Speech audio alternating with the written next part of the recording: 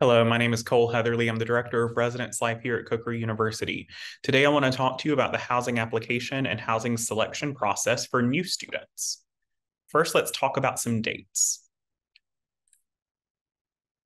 So, right now, we are in our priority housing selection process. So, anyone who applies for housing between now and April 1st will be eligible for our priority housing selection, meaning that you get to pick your room before other students.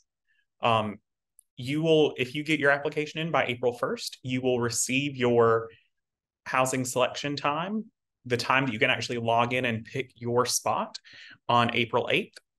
And then you can go in and pick your room starting on April 15th. The people who get their applications in earlier will have an earlier selection date and time.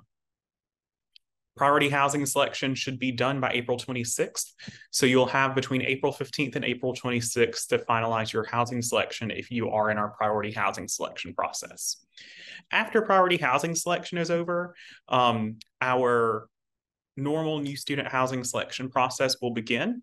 So on a rolling basis, about every 2 weeks, we'll process applications and assign them their selection time, and you can go in and pick your room whenever your assigned time is. It's important that you just keep checking coker.ereslife to make sure that you're looking at what rooms are still available after you get your selection time.